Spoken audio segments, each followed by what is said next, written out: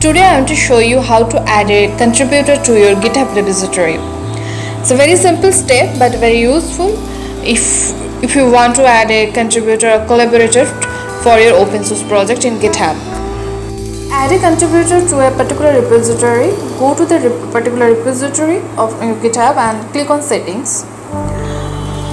Click on Collaborator and it will give you a field to either specify the email ID or to specify the GitHub user ID.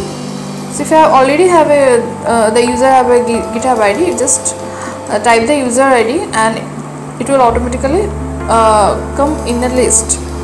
You add as contributor and a request will be sent to that particular user.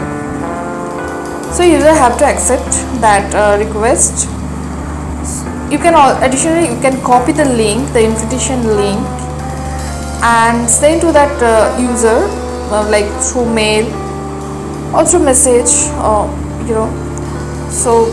so that he or she can instantly accept your invitation and will be added as a contributor to your repository. For more tutorials, please subscribe to our channel, like our videos, and give your valuable comments.